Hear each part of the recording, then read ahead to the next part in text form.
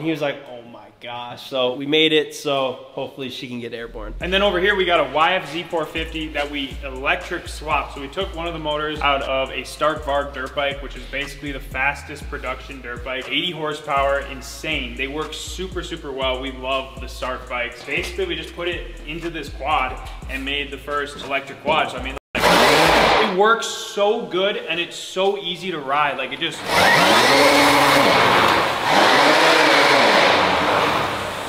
So a lot of times the vehicles that we build for the videos don't get a whole lot of use afterwards because they're like hard to ride or they're broken afterwards or just probably wasn't that good of an idea, but it was pretty entertaining for the video. This thing gets used more than any other project that we have around the shop. It actually works good. That's the thing. It works so good. It's so easy to just hop on it and go. Like they should actually make Stark quads. I know quads are kind of a dying thing if they aren't dead already, but this thing is super, super fun to ride and very easy because it has the 5 mass.